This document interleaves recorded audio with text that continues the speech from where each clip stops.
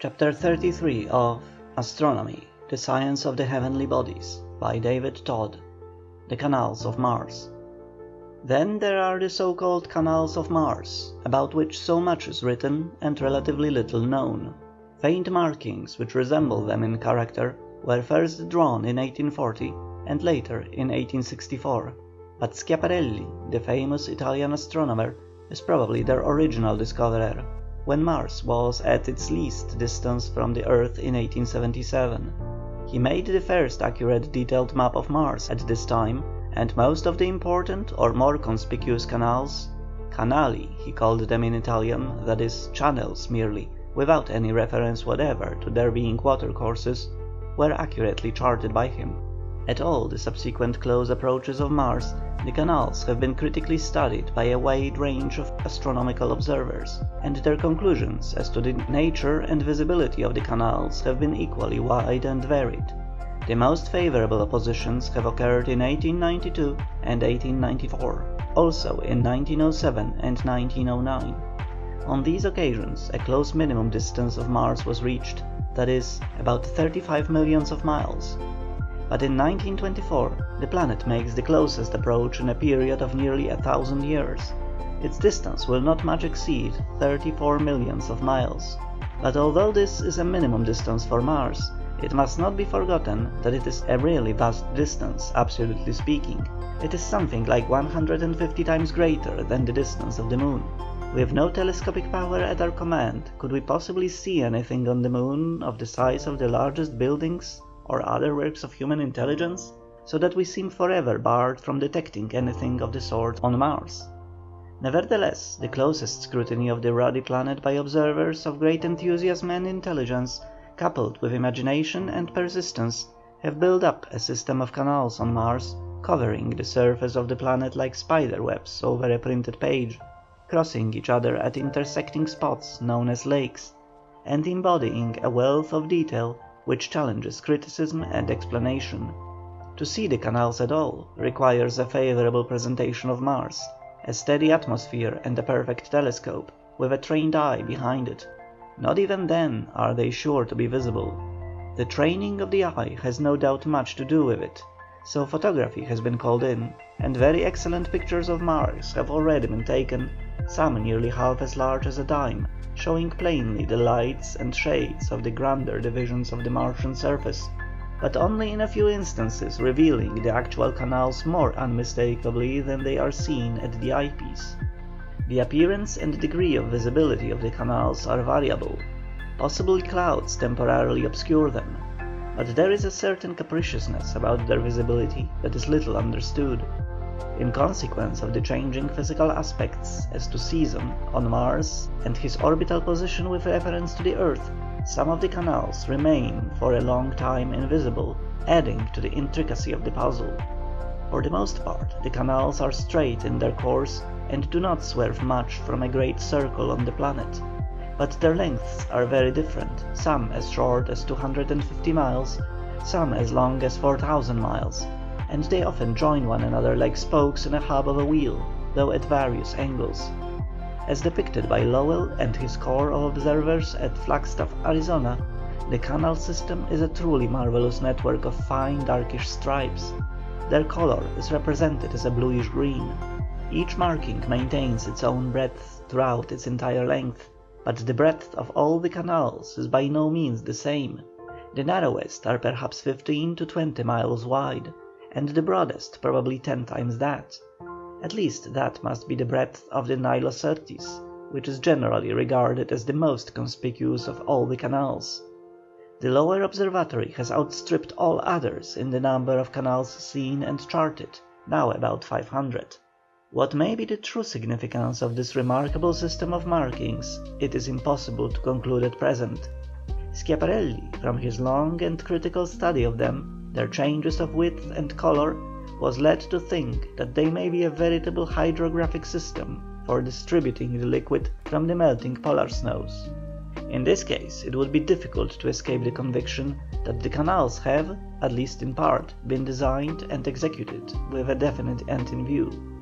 Lowell went even farther and built upon their behaviour an elaborate theory of life on the planet with intelligent beings constructing and opening new canals on Mars at the present epoch. Pickering propounded the theory that the canals are not water-bearing channels at all, but that they are due to vegetation starting in the spring when first seen and vitalized by the progress of the season poleward, the intensity of color of the vegetation coinciding with the progress of the season as we observe it.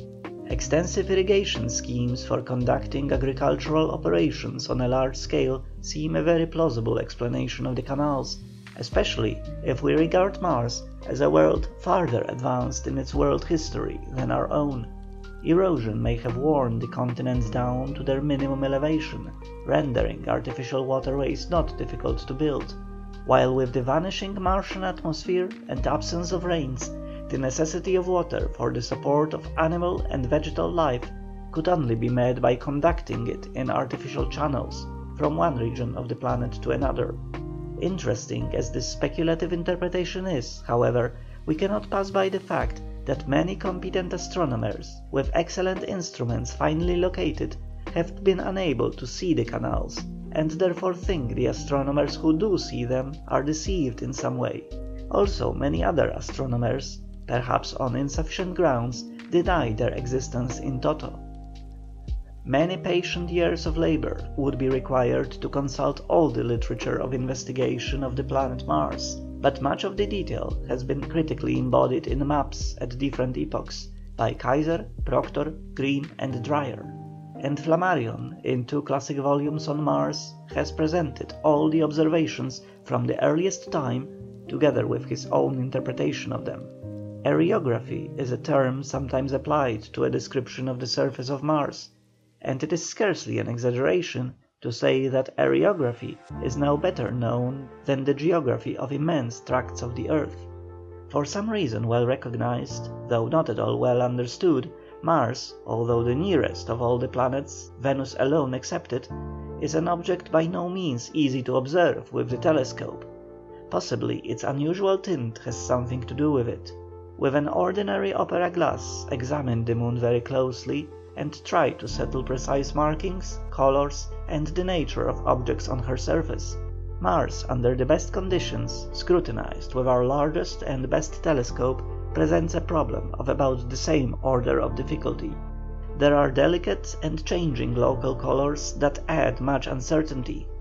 Nevertheless, the planet's leading features are well made out, and their stability since the time of the earliest observers leaves no room to doubt their reality as parts of the permanent planetary crust. The border of the Martian disk is brighter than the interior, but this brightness is far from uniform. Variations in the color of the markings often depend on the planet's turning round on its axis, and the relation of the surface to our angle of vision. If we keep in mind these obstacles to perfect vision in our own day, it is easy to see why the early users of the very imperfect telescopes failed to see very much, and were misled by much that they thought they saw.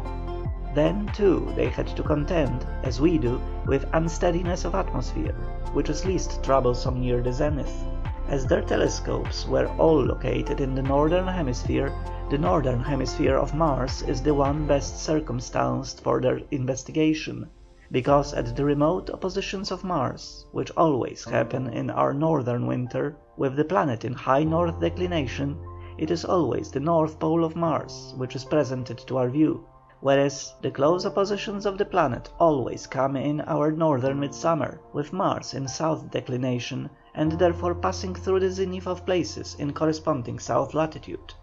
With Mars near opposition, high up from the horizon, a fairly steady atmosphere and a magnifying power of at least 200 diameters, even the most casual observer could not fail to notice the striking difference in brightness of the two hemispheres, the northern chiefly bright and the southern markedly dark. Formerly this was thought to indicate that the southern hemisphere of Mars was chiefly water, and the northern land, much as is the case on the earth. With this difference, however, that water and land on the earth are proportioned about as 11:4. But Mars in its general topography presents no analogy with the present relation of land and water on the earth. There seems no reason to doubt that the northern regions, with their prevailing orange tints, in some places a dark red, and in others fading to yellow and white, are really continental in character. Other vast regions of the Martian surface are possibly marshy, the varying depth of water causing the diversity of colour. If we could ever catch a reflection of sunlight from any part of the surface of Mars, we might conclude that deep water exists on the planet, but the farther research progresses, the more complete becomes the evidence that permanent water areas on Mars, if they exist at all, are extremely limited. Since 1877, Mars has been known to possess 2 satellites, which were discovered in August of that year by Hall at Washington. Moons of this planet had long been suspected to exist, and on 1 or 2 previous occasions critically looked for, though without success. In the writings of Dean Swift there is a fanciful allusion to the 2 moons of Mars, and if astronomers had chanced to give serious attention to this, Phobos and Deimos, as Hall named them, might have been discovered long before. They are very small bodies, not only faint in the telescope, but actually of only 10 or 20 miles diameter, and from the strange relation that Phobos, the inner moon, moves round Mars 3 times, while the planet itself is turning round only once on its axis, some astronomers incline to the hypothesis that this moon at least was never part of Mars itself, but that it was originally an inner or very eccentric member of the asteroid group, which ventured within the sphere of gravitation of Mars, was captured by that planet, and has ever since been tributary to it as a secondary body or satellite. End of chapter 33.